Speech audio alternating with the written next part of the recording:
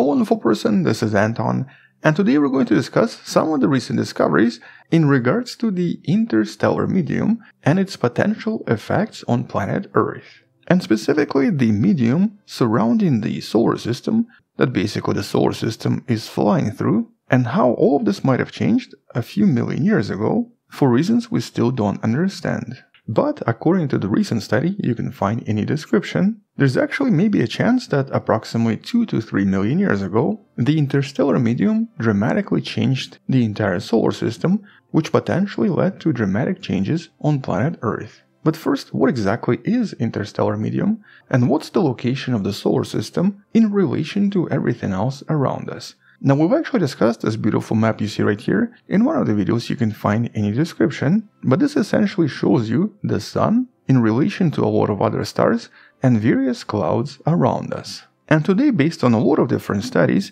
we're pretty certain that there are at least 2 clouds around us, with the solar system potentially leaving the local cloud and entering what's known as a G cloud, the cloud really close to us where Alpha Centauri is located as well. And these clouds are part of ISM, interstellar medium, a lot of ancient gas moving extremely fast, which when colliding sometimes creates shock waves, which result in a lot of different effects. And when enough of this gas collides, it can even lead to new star systems and new planets. With a lot of this turbulence potentially formed by various powerful stars nearby, but also by ancient supernova and the interaction with much larger molecular clouds. And while currently the Sun is traveling through local interstellar cloud, which seems to be some kind of a irregular clump of warm neutral hydrogen, at least a few light years across. And we've discussed some of the potential explanations of how this formed a while back. The video in the description talks about this more. And so basically here, this bubble expanded over millions of years, and we seem to be right in the middle of it. But even today, it's a little bit difficult to establish if any of this has any effect on the planets. Does any of this have any effect on planet Earth? And more specifically, do climatic conditions on Earth change as a result of the solar system traveling through the galaxy? So for example, as the Sun travels through various interstellar clouds and potentially enters much denser regions, does this actually do anything to the Sun or to planet Earth? Well, first, a quick side note. The answer is we still don't know. As a matter of fact, proving any of this would be extremely difficult. But one of the recent studies discusses a few correlations and tries to imply that the answer might be yes. There might be an effect after all, and specifically an effect on the heliosphere of the solar system, which then affects the planets. And so let's briefly discuss heliosphere first.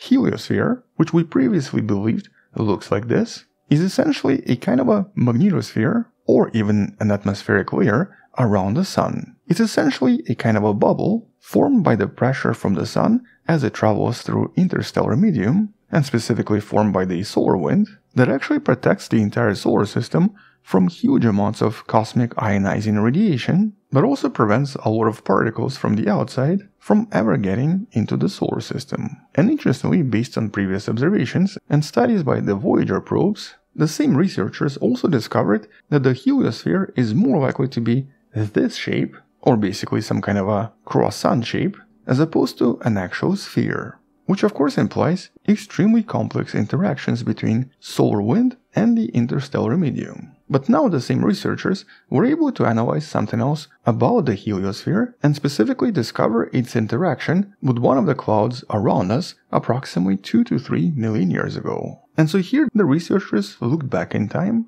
and used computer models to try to discover what happened to the solar system approximately 2 million years ago. But they also mapped the path of an unusual formation known as the local ribbon of cold clouds. Here's an actual image of this, as visible in a hydrogen survey known as Hi4Pi. And essentially this is a large and very dense, very cold cloud made entirely out of hydrogen. It's not particularly big, but it's pretty dense. And the simulations here discovered that the solar system might have actually passed through these clouds for at least a few 100,000 years, or possibly even 1,000,000 years. Which essentially meant that the heliosphere very likely interacted with this dense cloud for a relatively long time. And so based on previous models of the modern heliosphere, the researchers wanted to discover what would actually happen to the heliosphere if it suddenly slammed into this thick cloud.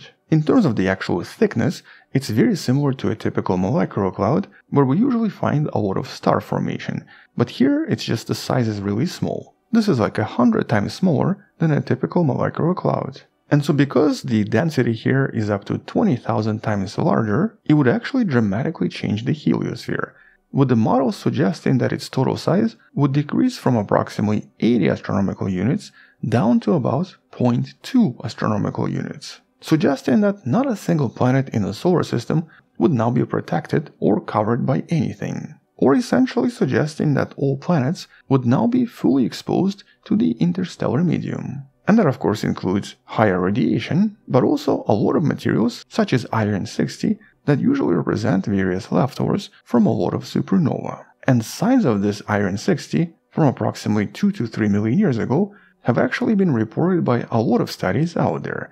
But previously it was assumed that it was maybe because of the nearby supernova, maybe 6 to 10 million years ago, not so far from planet Earth. But according to researchers from this study, based on the layout of nearby clouds, it would be difficult to explain this if a supernova happened relatively recently.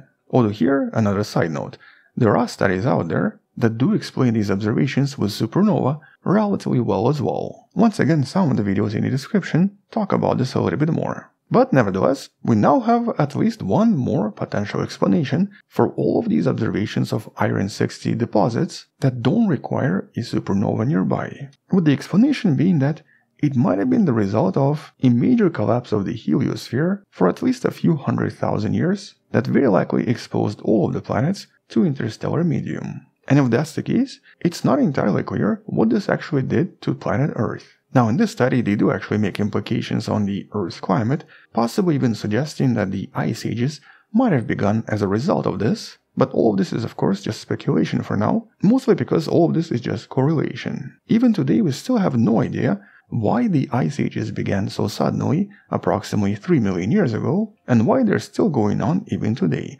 As a matter of fact, we're technically now in the interglacial period, and chances are another ice age is going to start in the next 30,000 years. But because we're pretty far away from this cloud, it will be difficult to explain why the ice ages never stopped. Nevertheless, it might have had some effects on the planet, and because of higher irradiation of the upper atmosphere, this could have affected things like the ozone layer and even the chemical reactions in the upper atmosphere that could then change the climate. But figuring out these effects, or figuring out how this affected the planet, is of course the very important part. But having this evidence that the Earth's environment might have changed 2 million years ago as a result of the location in the galaxy is actually really interesting. Around this time, this is of course where our species has gone through some dramatic changes and eventually evolved into Homo sapiens, acquiring all of the skills we have today. And though a lot of this was obviously the result of various mutations, we still don't really know if the increased radiation during this time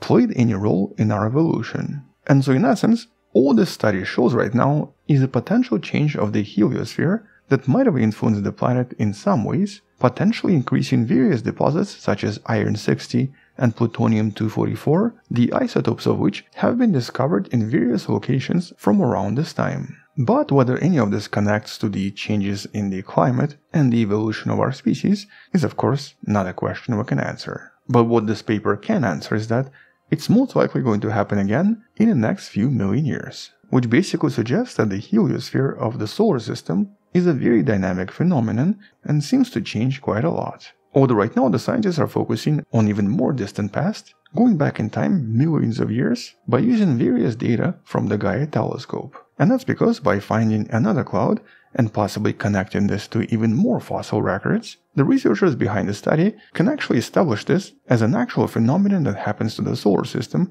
every once in a while. And if this affects our planet, it might also be able to explain certain events, certain climatic events, that could never be explained in any other way. And so definitely a pretty interesting discovery, but it still needs to be scrutinized by a lot of other scientists to see if there's maybe additional explanations, and to most importantly see if these observations can be maybe explained by a nearby supernova after all. On that note, once there are some additional discoveries, we'll come back and talk more about this in some of the future videos. Thank you for watching, subscribe, share this with someone who loves learning about space and sciences, come back tomorrow to learn something else.